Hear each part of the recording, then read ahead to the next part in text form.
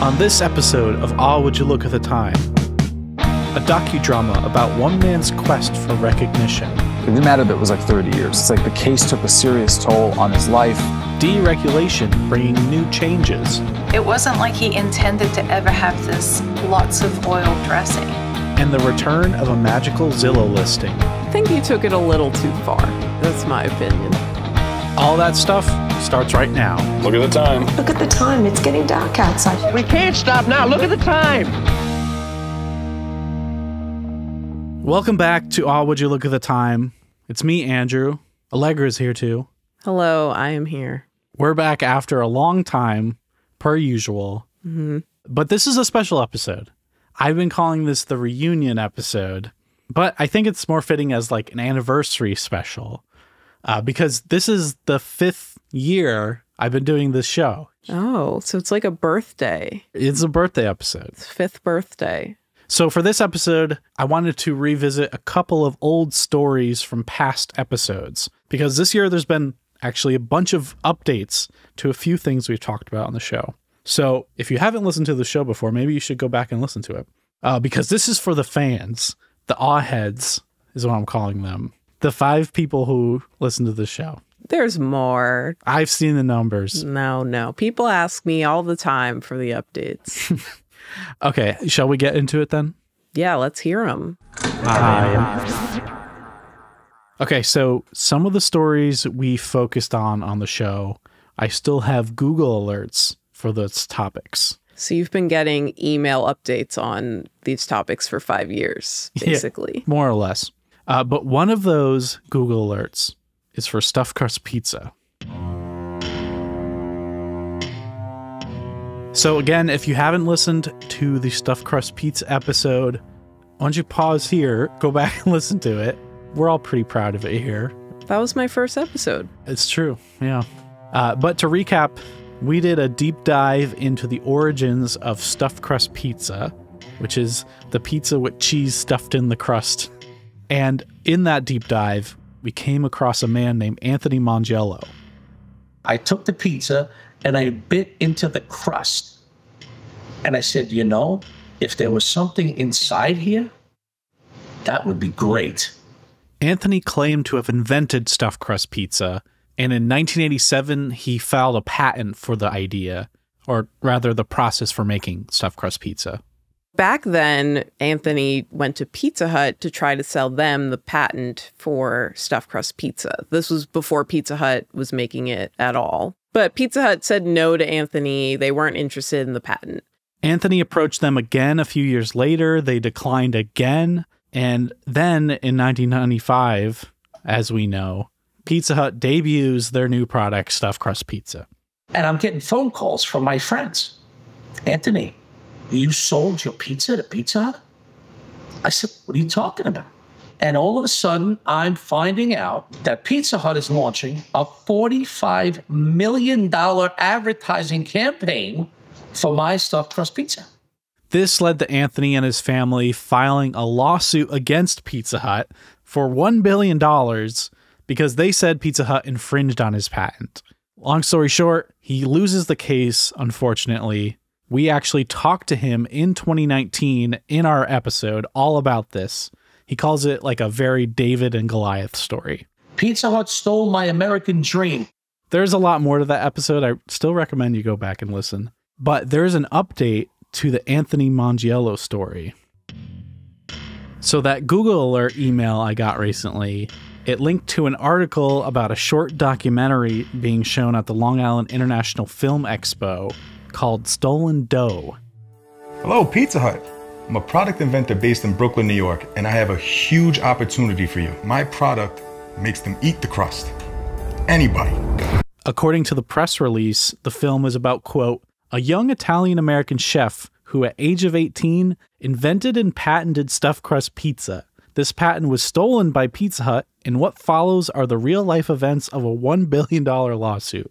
This was never supposed to be this way. This was supposed to be a moment of pride for the whole family. I gave them the patent, and then they stole my idea. What would Bob do? He'd fight back. Obviously, this is about Anthony.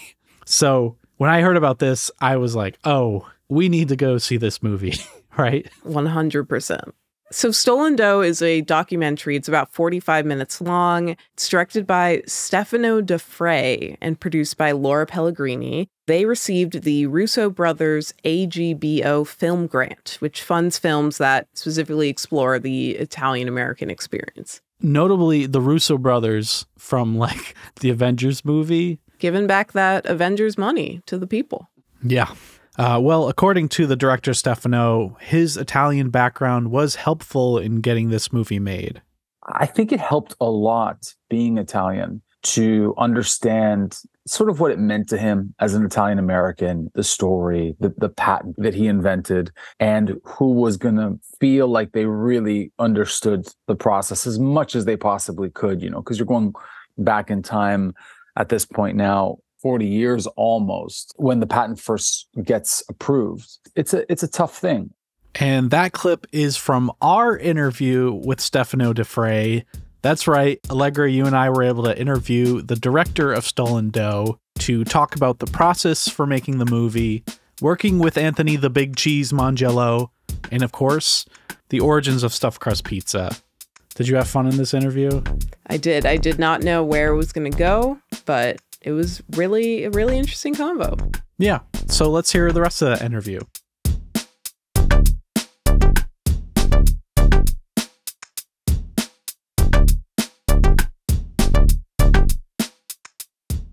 Can you give us a sense of sort of like the timeline? Like how and when did you first even hear about Anthony's story to the point where you had this movie idea that you wanted to make and were getting it funded? Like what was sort of the trajectory and the timeline for that?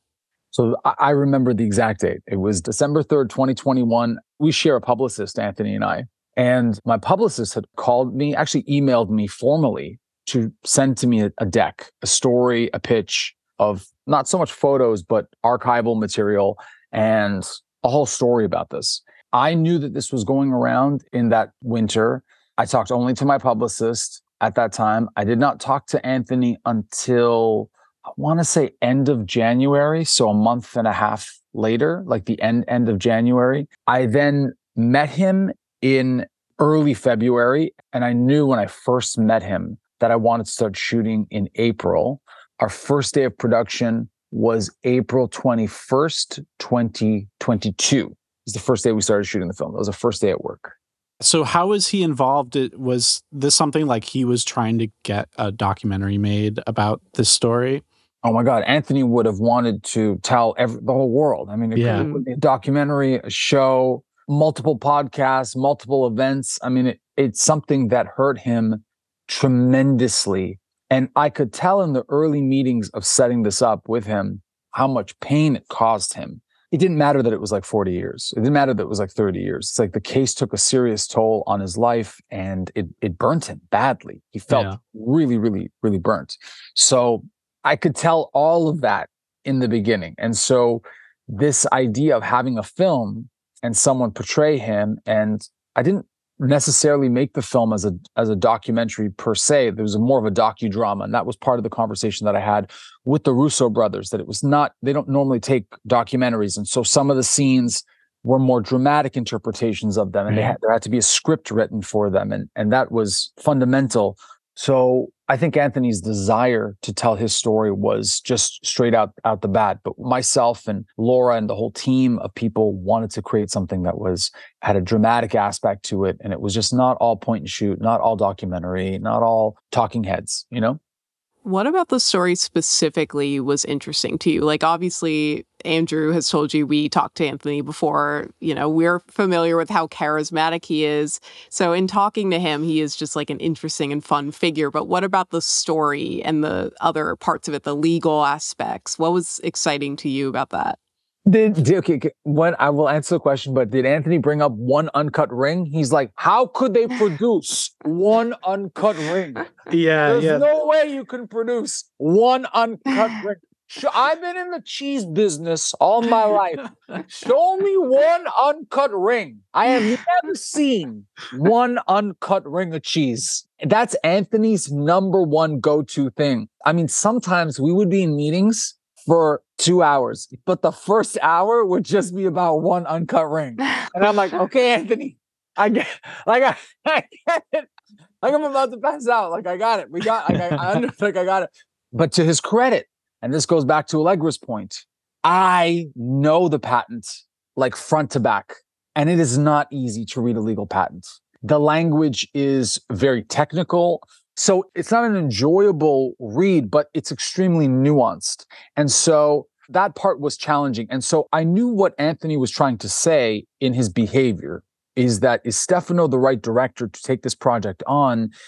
Will he take the time, not just as a filmmaker, but will he take the time to go through the process of the patent to understand it as much as I do so he can do a thorough job in telling the story authentically, right? With Allegra's point, what was the part that really stood out for me that I knew I wanted to make this film? I think his age, how young he was, that he got the patent, that it was sent in. His father was in cheese manufacturing. All of that is true. His father literally had the machine that invented the polio string cheese. So that's really, it just messes with your mind because your father's product is being used to make the placements of the cheeses. Yeah. So, but I think the age, the fact that I was still so curious emotionally about how he couldn't let it go, it still really, really bothered him. That interested me on a personal level. And then how he was taken advantage of, also not just how young he was, but how amazing it was that he took on a corporation based on saying, no, this is not right. And I don't care how powerful Pepsi is. I'm doing this completely out of integrity. So Anthony gets pretty emotional in the film. What was it like working with him and like reliving these very tough moments for him? First time I screened him a rough cut before I was going to color the film was privately in October of 2022. It was after I just sent it out to the Russo brothers. So I had something for him. I was in Florida with my wife and he says, why don't you come over? I said, I have a cut of the film. It's very rough, very rough. He goes, it's okay. I said, I feel awkward showing it to you. It's not in great shape. The color's off. The sound it's not mixed. He goes, no, I want to see it. So I'm expecting just, 2 people to be there. He has a lawyer over. Oh, wow. He invites me over with a tequila, talking about other projects, more products that he wants to do, more cheese products, expand the business. His wife is there. So I know Monica. So I say hi to Monica, of course. He's got friends from the neighborhood in West Palm Beach. They're coming over. So now I'm like, now we got screening here. After about an hour of eating some cheeses and some food and then drinking tequila, I screened the film in his bar. In the television, it's like a 40-inch TV in a bar. And we're all sitting on bar stools watching this movie. And I turn to him, and I hear something. And I think he's like, oh God. Like I'm expecting it like to be like, oh God, this kid, what the fuck has he done? And then, but instead, I just see him crying. He's sobbing. And that's the most important moment that I had as a director. I realized the impact right there. He's with his wife who's holding his hand and he's sobbing. Like I put my arm around him and I was like, I must have said something like, I hope they're tears of joy rather than tears of pain. It's going to look a lot better than this, And he's like, you did a great job. He's like, oh my God, you did such a great job. And I really, that was the most important moment when I shared him a very, very rough cut for him. So he is elated with the content. He loves the film. He honestly says to me, pulls me aside and always says, it's better than I thought it was going to be. One of the things that was a big sticking point between me and Anthony was Anthony wanted to sit in on the interviews. He wanted to sit in on everybody that I was going to be there because he felt it was his story and he wanted to know what they were going to say. Very understandably. And I said, listen, you got to trust me on this process. This is not my first rodeo. I did a film about sexual abuse from a women's shelter in New York City. People will freeze. They will say different answers if you're there. If they know that you're there, they will not talk. Right. They will not say the things that you may want them to say in the end that will make a better film if you're there. You have to trust me not to be in the room. Just that process of really him and I seeing each other, trusting each other, that took a lot of time. I mean, a lot, like months. But now he goes, I get it. I really get it. Something interesting about this story for me is like, it's kind of funny, right? Right. Like the kind of seriousness of the truth behind stuffed crust pizza. But also this is like, he was really affected by this and it is really emotional for him. So how do you kind of balance that or respect that, you know? Well, I think that's the response that a lot of audiences have. Or I mean, I know when I came home and I told my wife, she's like, it's funny, right? Like it's about pizza. Like how serious could this be? Like it's about pizza. And I think what I do is I let it be. I let it unfold the way that it's supposed to unfold. I mean, the first 5 minutes of screening it with an audience at a theater when we were in Lower Manhattan, you can have the audience start laughing in the beginning. They'll start laughing in the first 2-3 minutes. And then they start to get quiet, and they start to see a film of corporate greed and David versus Goliath. Mm-hmm. And so my job is to show with the archival material of the depositions from the lawyers of how badly he's treated and how they tell him, you know, to shut up and don't let him answer they never let him answer any questions, and they basically berate him. You see him sort of breaking down. You see him mentally breaking down in the archival material. I'm trying to push the audience slowly, and it doesn't happen overnight. It just happens, you know, gradually, you know, in the 5 to 6, 7, by the 13th mark, you're sort of hopefully in there where you get into the realizing that this person has their entire life at stake. It's costing them a lot of money. They're emotionally breaking down. And then by the time where, I don't want to give away the film, but at the time where you see the car scene where he's sort of at the end of his rope, you realize the consequences of that.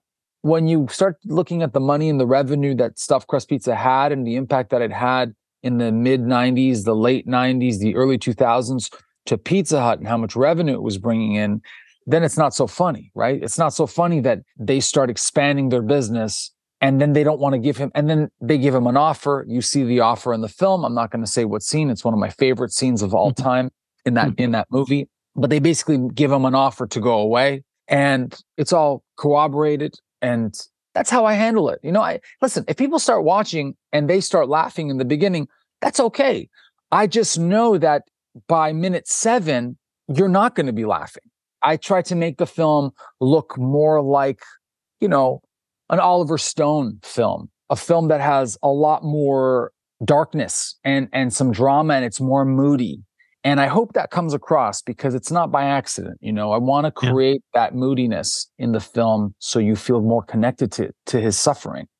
Yeah. Other than people obviously like making that pivot from finding the premise sort of inherently funny to understanding the particulars being very serious, what do you sort of hope is the ultimate takeaway that people have? Is it to kind of radicalize them to be like Team Anthony, you know, get your dough, haha? What do you think that you want people to walk away from the film feeling and wanting for Anthony?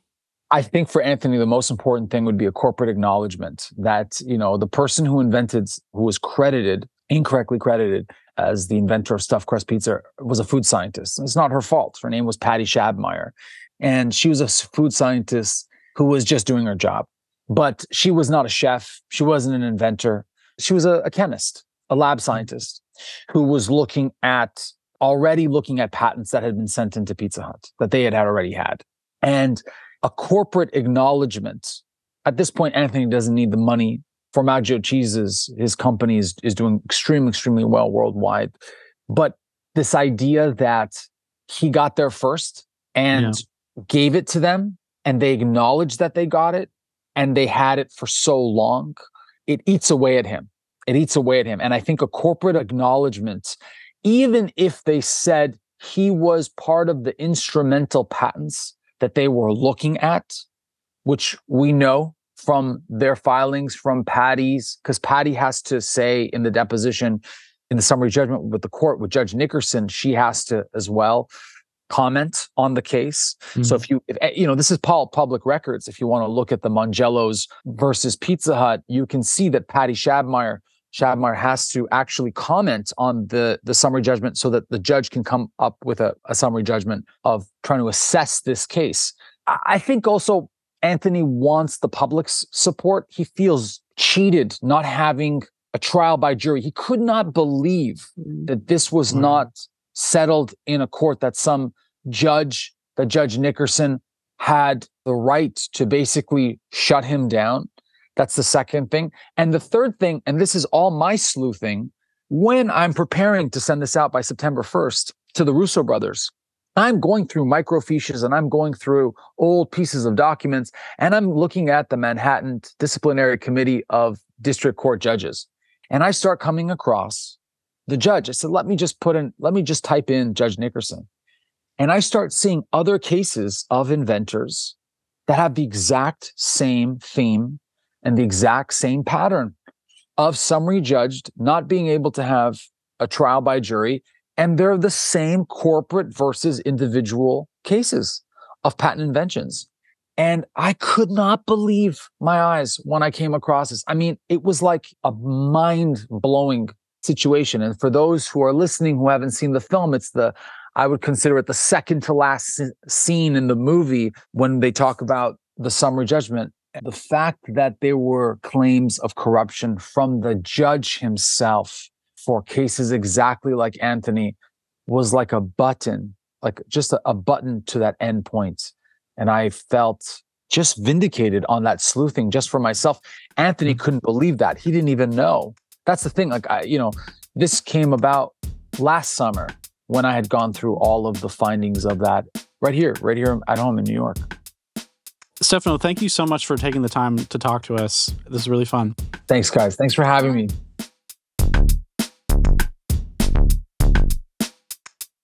Stolen Dough is still hitting up the film festivals in the US, but Stefano says the movie will be coming to streaming soon. Also, make sure you stay for the after credits scene in Russo Brothers fashion.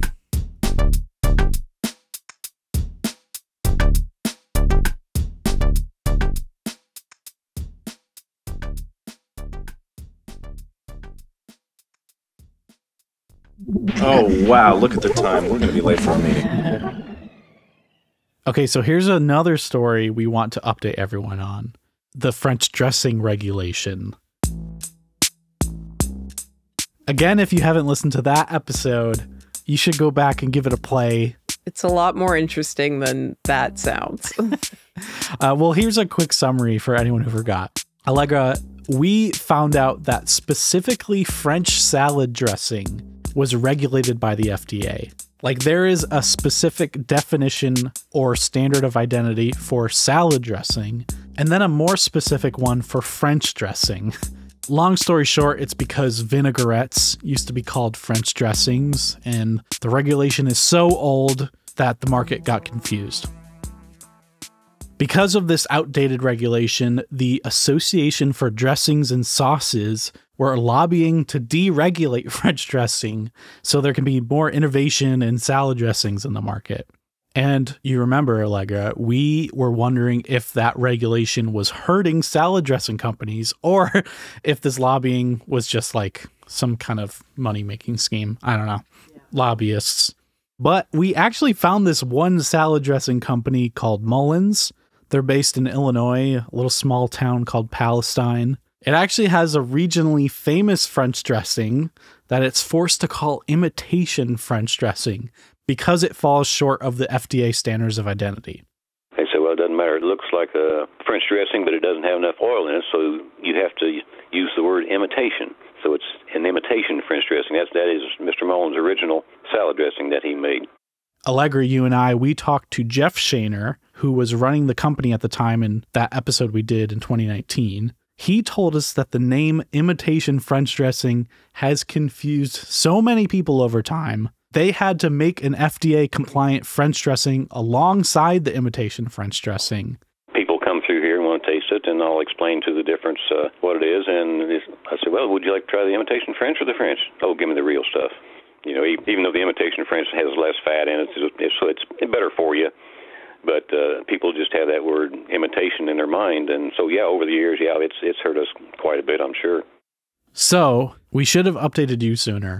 But finally, after decades of the Association for Dressings and Sauces pushing for French dressing deregulation, it finally happened in February of 2022. You may have heard about this in a recent episode of Last Week Tonight with John Oliver. Just know, anytime I'm talking about something else, 90% of my brain is still focused on the Association for Dressings and Sauces.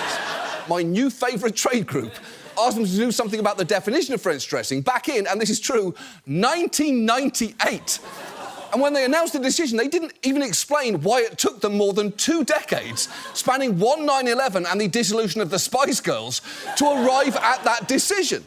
At the time, the Federal Register stated that the French dressing standard, quote, no longer promotes honest and fair dealing in the interest of consumers, end quote, and that removing the standard of identity, quote, will provide a greater flexibility in the product's manufacture, consistent with comparable, non-standardized foods available in the marketplace. So this is actually good news for Mullen's. The thing is, since then, Mullen's hasn't actually changed the labeling on their French dressing, and they continue to do business with the imitation label on the bottle. So they still sell French dressing and imitation French dressing. Yeah, but things are changing at the J.D. Mullen Company. They have new owners. According to the Mullen's website, Jeff Shaner transferred the secret recipe of the French dressing over to local resident Penny Shaw, who bought the company this past summer and is now running the business. Here's a little article that I found on Rob Law News. The Shaners appreciate the opportunity to have been in service for many years to the Township of Palestine, Jeff Shaner said. We're thrilled to have Penny Shaw continue the strong legacy of Mullen's. Shaw plans to continue making dressing according to the old recipes. However, she anticipates some modernization will be required to take them through the next 75 years. I just want to say here, not long after Penny Shaw took over Mullen's, Jeff Shaner, who we talked to in 2018, he passed away, sadly. Very difficult moment for the company, right as this new era under this third generation of ownership. We were in touch with Mullen's shortly after the new ownership was announced to have Penny on the show and talk about how everything was going. And Penny was very gracious with her time. We got to talk about all that and if there are any new plans to update the products now that French dressing has been deregulated. We really enjoyed that conversation, so let's go and share it here.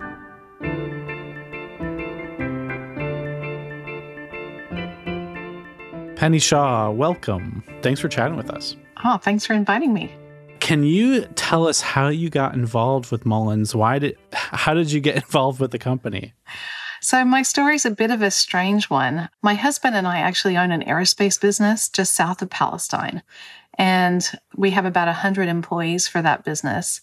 And I heard that Mullen's was for sale back in about March. And at the time, I was like, oh dear, we have to make sure that doesn't leave Palestine, because Palestine's an old town. It's actually the oldest town in Illinois. Mm. And unfortunately, like a lot of small towns, it has, well, it's dying, right? And we don't want it to die. And Mullen's is a huge piece of that history. It's a huge part of the town's economic viability. So I was like, I think we need to do something about this. So I went and I actually talked to Jeff. I took a tour of the building with him, and we discussed all kinds of different things. And it was just a couple of weeks later, I think, maybe it was even a week later, that we had a terrible tornado hit this area. Oh. And it actually wiped out our entire airport. Every building on the airport, every airplane on the airport was gone. And my whole focus changed to that because we lost an airplane, and my husband he's on the airport board. So, you know, that took priority. And so I got kind of busy with the tornado. And so it was about in July, I thought, okay, I wonder what's happening with Mullen's. I wonder what's happened. Like, I knew it would be a really big project to take on. And very quickly, I just realized this was something that we should do. I wanted to make sure that it didn't leave Palestine. So I met with Jeff, and we pretty much made a deal very quickly. And it wasn't really too long after I purchased it that he actually passed away. He'd been sick for some time, quietly sick, I would say. It wasn't like lots of people knew. And he went downhill very fast, unfortunately. So, oh wow, yeah. So obviously, being a citizen of the town, having your husband having a family history, I imagine you had some relationship to Mullens, but I'm curious what the community response to the fact that, it was for sale or what place it has there. Yeah, I don't think that very many people knew it was for sale. I would say that. If you live in this area, I've lived here for just over 20 years, I guess. I'm actually Australian.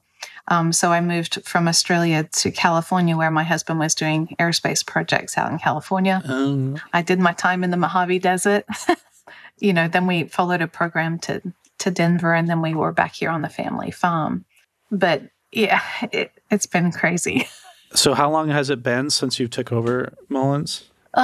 This is week 8, I believe. Oh, okay. So yeah, pretty fresh. What have you learned so far? How's it been going?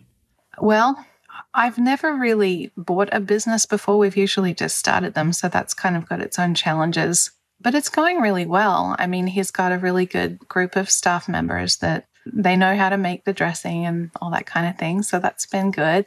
And what we're in the process of doing, as you can imagine, there's 75 years. Mullens has been on Main Street, Palestine for 75 years. So the building is full of treasures. So we've been sorting through treasures, and of course, some of it needs to go back to Jeff's family.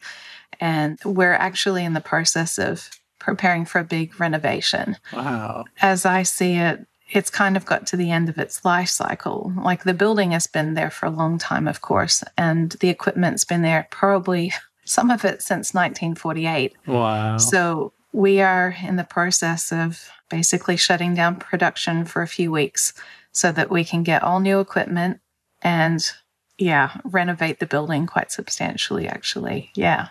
It'll be totally fresh and new. Speaking of new things, so originally when we first talked to Jeff, we went on a deep rabbit hole of why French dressing was specifically regulated. Did you know about all this before Mullens? It's actually interesting. I did talk to Jeff about that back in March when I was talking to him about possibly buying it then. He said, this is going to be something, if you do end up buying Mullens, that you're going to have to think about how you're going to deal with this. And I was like, all right, what's the deal? And so he explained to me, the original Mullens, like what John D. Mullens had made originally, was this imitation, like it's the green bottle, right? Everybody knows it as imitation green. That's what they know it as now because the FDA required it to be called imitation. But of course, John said, well, we're going to have a real French dressing. So he's got it in a blue container. So there's the green and the blue, right? You can imagine. Yeah. And so the thing is, everybody wants the imitation, the green bottle. I mean, when you go to restaurants around here and ask for dressing, like it's on the menus around here. Like you go to the pizza place, I want Mullens. All of the restaurants buy green. And I think that there is a lot of confusion with the blue because my guess is that people get to the supermarket and go, oh, I want the real one, so I'll get the blue. Yeah. So I think that a lot of it is accidental purchase in that way because they don't really know, why is it called imitation? So I don't know. We've obviously talked about this a lot. Like, what are we going to do about this? Yeah. And I guess where I'm leaning towards right now is calling it the original, John Mullen's original French dressing, AKA imitation. Keep the label green. And see how that looks in 5 years. Do you know what I mean? Yeah. Get people used to the concept of it making a slight subtle change like that. So is that because of the deregulation now, you're able to kind of shake it up a little bit? For sure. Will you still have the regular blue then? Well, I think we'd have to for a little bit, but it's a matter of how we would market that a little bit. Like, I almost want to say with extra oil because sure, yeah. I want to turn people kind of away from it in a way because I would just prefer to have green. That was his intention, right? Yeah. It wasn't like he intended to ever have this lots of oil blue dressing. really, I think that long term, I would like to take the blue completely away, and then it's just, here's the original. People are it's hard to change quickly when you've got almost a cult following here. But I've only talked to one person in the last 8 weeks that prefers the blue over the green, because I'm obviously trying to find out the data myself. Like, what do the people want? And I've only heard one guy say, well, I love the blue better than the green. So I'm like, okay. We actually just did food samples and things like that. And as soon as you explain to people the difference, I will say to them, do you understand the difference? And as soon as you do, they're like, oh, I want the green. So it's an education thing, I think. Yeah. How expansive is the distribution of Mullen's? Well, that's a really good question. I'm still trying to figure that out exactly, but you got to understand, I can't ask Jeff all these questions, so I'm trying to figure it out, some of it myself. I know that we met with a grocery distributor just yesterday, and we're in 400 of their stores, basically. And it's all Illinois, Indiana, Tennessee, Ohio, this kind of the 6 states around here. Mm-hmm. But I know that we ship it to Pennsylvania. There's some supermarkets out there, and West Virginia, and I think down into Florida. So it's kind of here, there, and everywhere. And of course, we have a website, so people are buying it online every day, getting it shipped all over the country. Are you keeping the other dressings too? Yeah, there's some other ones. So there's the creamy Italian, and there's a special, which is kind of like a honey mustard. And then there's like the two, like a barbecue sauce, and then the apricot ham glaze is what they call it. Yeah. I think that we might switch to maybe doing some of those like seasonally as opposed to just having them on hand. But I just don't have enough data yet. Yeah. I just don't know. We're about to completely upgrade all the equipment. So once we can make more of it and throw some more sales and marketing at this, I think there's a good chance that the sales on those products might go up too. So we'll see. In the press release, there was a press release you guys put out, and you had mentioned that there were some modernizations that were in need. I imagine one of those being the French dressing. But are there other like products or things that you've identified that you are like, oh, I really want to update this, or I've seen other companies have done this and we don't? I think a lot of that reference to modernization is literally about the building and the equipment. Mm-hmm. When we're dealing with bottling equipment that's from 1948 or something like that, we want to move. I mean, when it works, it's great. It's beautiful. Yeah. It's gorgeous. And it's very heartwarming. But when it doesn't work, it's painful. And so I honestly had no idea I watch how it's made, so I've seen kind of mechanization of like big product lines and all that kind of stuff. But you can't go to Walmart to buy that.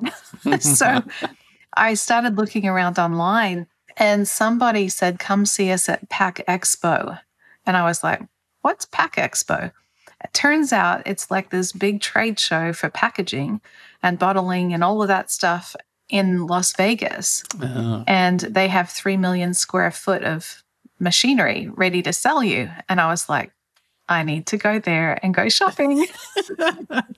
So that's exactly what I did. I went to Vegas last week. I took a couple of like an engineer and technicians, and we went out there and we went shopping to find like a better system that will work a lot better. So is that the priority at the moment, as opposed to sort of working with the team to come up with new flavors and products? Yeah, that's definitely, we have to have the ability to make it.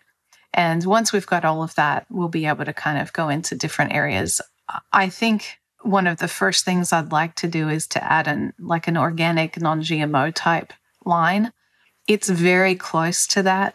So it wouldn't take very much effort at all to just get that little butterfly on it and be non-GMO. Right, yeah. And I think that there's a large segment of the market that would appreciate that. That's probably one of the first things I'll do. The other thing that we're finding as we're going through all the treasures is all these different recipes. I mean, it was not limited to these 6 items at all. He had a Thousand Island ranch. We even found a label for Russian dressing the other day. I'm like, what is Russian dressing? So, I mean, I think we have all kinds of options. I mean, this guy, John Mullins, he was a chef. And so he actually started having all these restaurants. And so there's all kinds of recipes that we can kind of use. And I don't know, there's all kinds of possibilities here. It's very exciting. Could do the Mullins historical line. It could be fun. I know. So as part of the renovations, we're planning to have kind of a museum area. So we'll have some of the old equipment so you can see it. We won't use it, that's awesome. But you can see it. And we'll kind of do like a video of the history and that kind of thing. So people, I mean, it's a really neat story. I love that. I really do. Very cool. It's neat. Well, I wish you best of luck to everything. Thank you. Keep us updated on the new labels and all that. I'm very interested. Yeah, me too. It's such a challenge. It's like learning a new language and everything, but it's great fun. I'm enjoying every minute.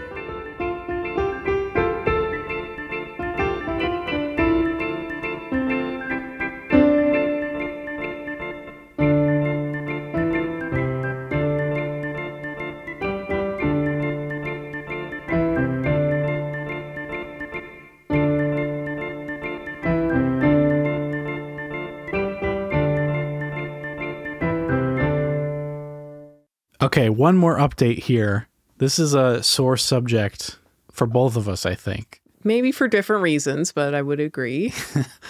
Listeners of the show may remember the episode about that old house with a church on the property that I wanted to buy in 2020.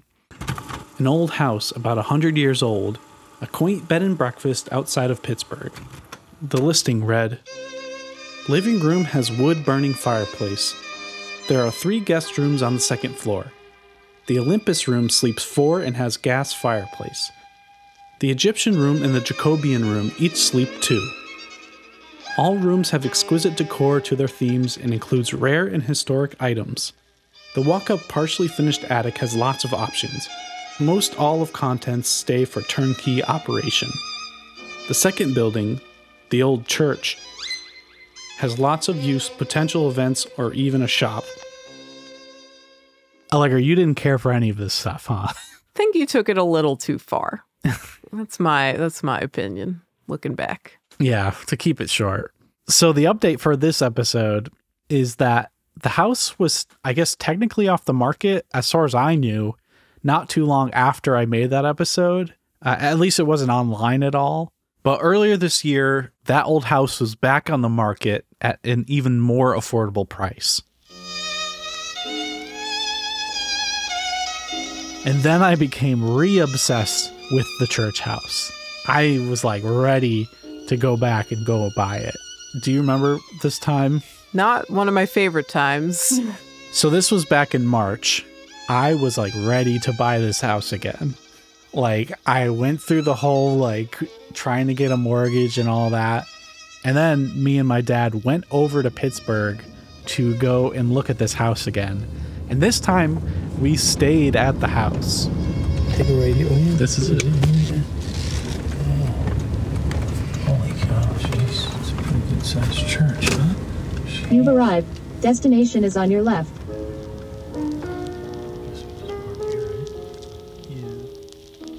So actually, I was keeping a diary at the time. It says, "I was so nervous on the way there.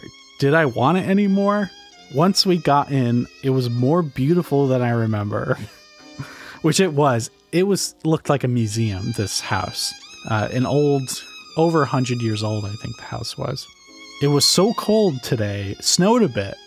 And this was weird. When I was there was a picture on the wall of Leechburg 87 years ago exactly to when I was looking at the photo. Oh, wow. And I was like, is this a sign? Like, this has to be a sign.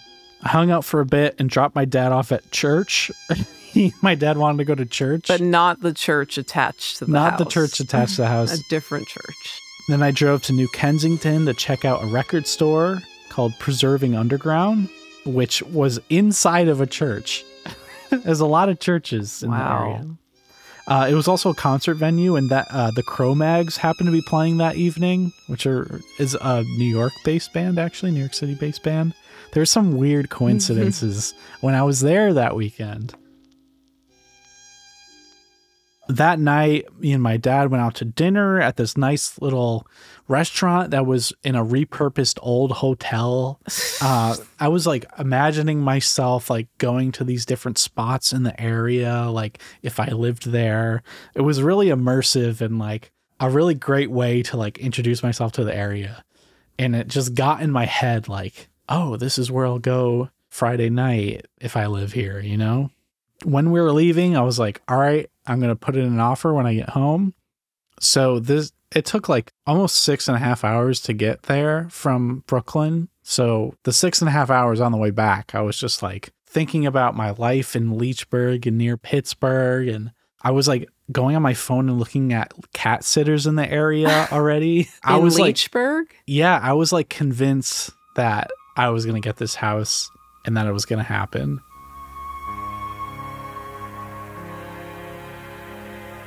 Then that night, once I finally got home, I emailed the realtor and said, here's my offer. And he immediately texted me back and said, sorry, the owner accepted another offer.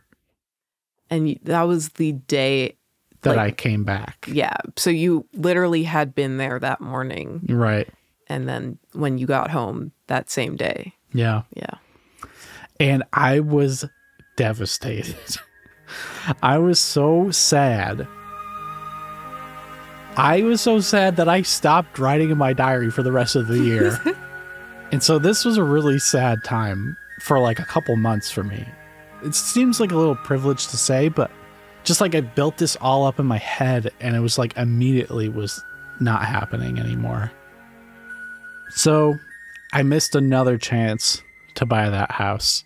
You're pretty happy about that though, right? I was upset that you were upset. Yeah. But I was also upset that you had been so gung-ho about embarking upon this plan that did not include me for many reasons, but also that it was not my dream or anything that spoke to me or was relevant to my life or would make me happy. So it felt very much like a single-minded quest. Yeah. Which I also have to respect, though, because you are your own person. So it was upsetting to me because in a way it was closing a door to like any life that would involve me because I had no interest in having that weird house that I did not particularly like in my life. Yeah. Well, you dodged a bullet there, I think. I was not happy to see you so sad, but I was happy that this meant we could have new hyperfixations in the realm of strange houses.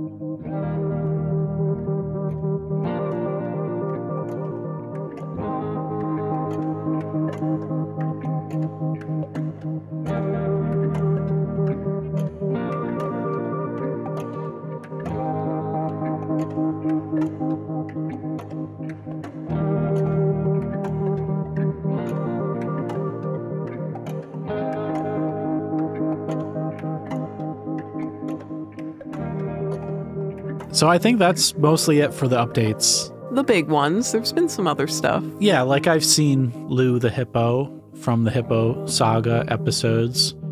He was doing all right. Still don't know how old he is. We had a party in honor of the Watergate. We did. We had a Watergate party. It was pretty fun. That was a great time. Those are both references to other previous episodes that we did not discuss, but are worth re-listening to or listening to for the first time. Definitely.